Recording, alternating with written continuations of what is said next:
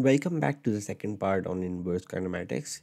In the first part, we already talked about the procedure of doing inverse kinematics, and just to recall, we are doing the inverse kinematics of this robot right here, which is a 6 degree of freedom robot, and this is directly taken from the product specification manual, which just shows you how much the motors can rotate in each direction. And I have also taken a picture from again the product specification manual, which shows you the dimension of the robot. And we are doing the inverse kinematics for this particular homogeneous transform right here.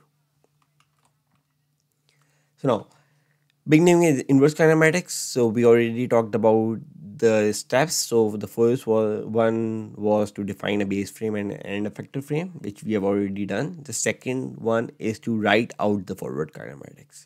So what is forward kinematics? Forward kinematics is what takes your base frame to the end effector frame. So what we need to do now is we need to take this frame and move it all the way to this point.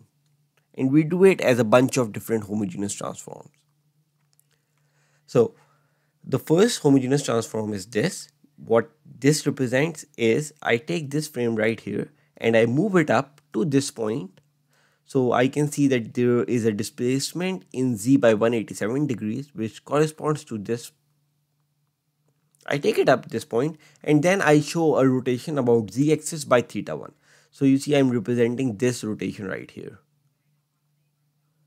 So I am representing this rotation right here, which is about the z-axis, and I'm calling it theta 1. And so forth, I'm going to do other transformations that take the base frame to the end effector frame. So then my second transform is this. So right now we started from here, we got to this point, right?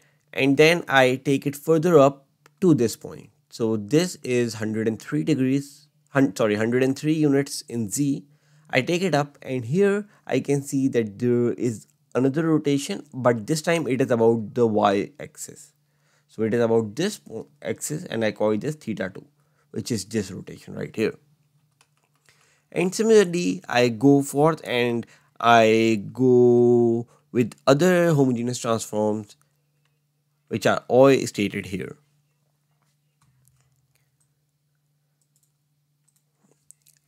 I would suggest that you pause the video now and just make sure that you understand how I am doing these homogeneous transforms and also understand what each of the homogeneous transforms represent.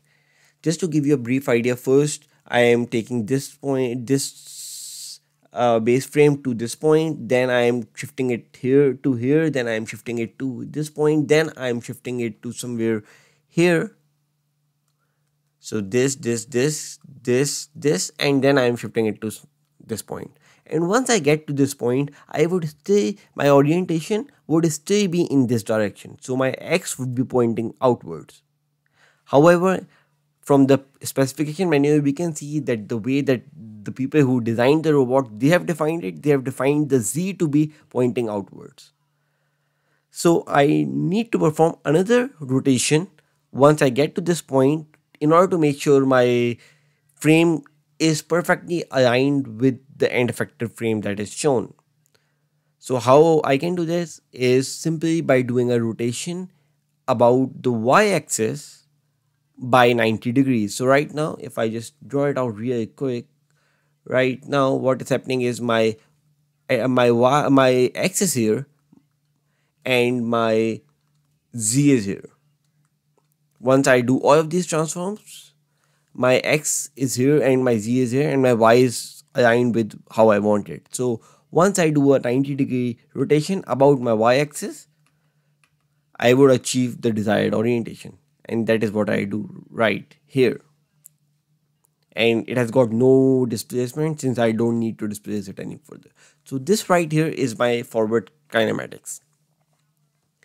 The third step is to equate the forward kinematics to be equal to the forward kinematics values, which is just this homogeneous transform. So I'm calling this FK values.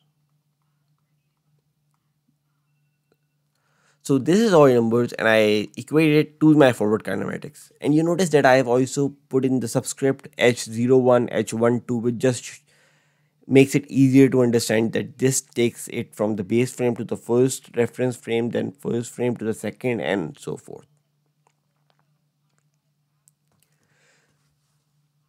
Then what I do is I once I equate these out, I would have on the left hand side all of these would have thetas in them, theta 1, theta 2, theta 3, theta 4, theta 5, and theta 6. And on the right, I have a matrix with all numbers. And I just equate them and I have to solve them. But solving it in this manner becomes quite difficult because you have got six angles on the left and a matrix on the right. So we start solving it out by employing a very clever trick. So I am going to cover the trick in the next video since this video is over 6 minutes long. So see you in the next video and thank you for watching.